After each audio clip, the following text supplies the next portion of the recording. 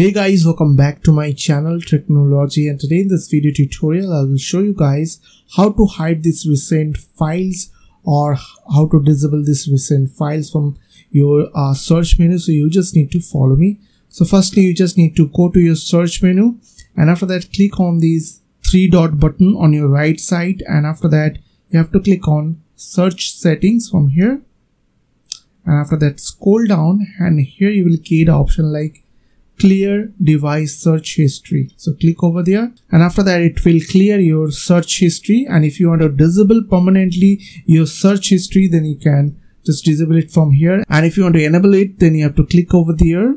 Okay, so if I'll go to my search window, as you can see I'm not getting that recent option over there.